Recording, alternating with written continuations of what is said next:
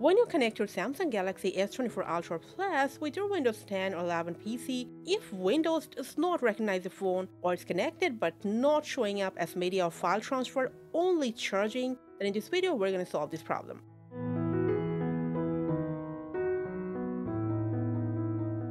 First of all, make sure when it's connected, your phone is unlocked. Now when you're having this problem, just go ahead, unplug the devices and plug in again.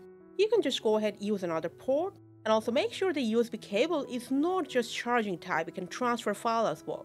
You can just go ahead change the cable if you want. At the same time, just make sure the USB ports are clean enough. If cable is not the issue, make sure when you connect them together, your phone will get this pop-up and you are allowing it from here. Now if you accidentally denied that pop-up or you did not get it, don't worry. Swipe down Notification Center on your phone, tap on this USB charging option, and here select the transferring files option. You will immediately get a pop-up on your Windows. You can copy, paste, and transfer the files from your phone to your PC. Now, your problem should be solved after that. If you're still having the same problem, what you can do is just on your phone, from Settings, scroll down till the end, to About Phone, scroll down and enter Software Information, and tap 7 times on Build Number to enter Developer Mode. Put down your screen lock password if needed.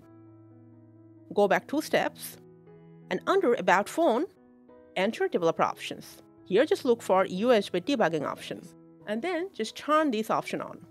Tap OK. You will immediately get a pop-up on your computer. The debugging is complete. Now after that, just turn this option off and close down Developer Options. Now you will be able to access all the files from your computer to your phone. Now after doing all this process, I'm absolutely sure your not connecting problem with your Windows to your S24 problem will be solved. Hope this video was helpful. Thank you for watching.